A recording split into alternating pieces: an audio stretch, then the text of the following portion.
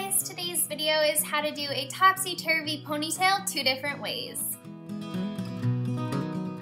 For the first ponytail, just pull your hair all to the back of your head and secure it with an elastic once through right at the back, like nape of your neck. And on the second time, just pull just a little bit of the top through so you kind of have a bun. And then take another elastic and put it over the bun and then just pull a little bit out from the underneath to make a second bun. Then I just like to tease the ponytail part of it so that it gives it a little bit more volume, and then take some pieces out from around my face to frame it and kind of pull on the crown of my head so that it gives it a little bit more volume there too.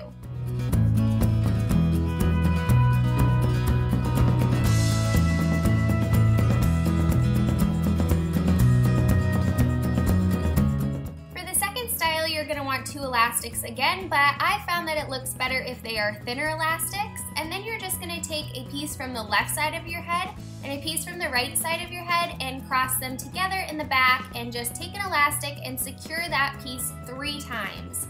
And then in between each of the loops of the elastic, you're going to pull the hair out so that it kind of creates a zigzag effect.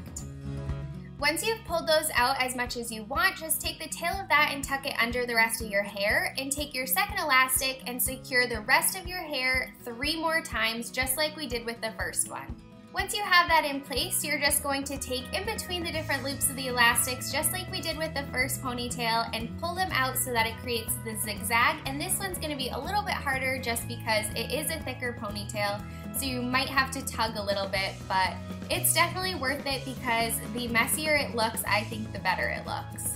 So I hope that you guys enjoyed these super easy ponytail tutorials, and I will see you next week with another video.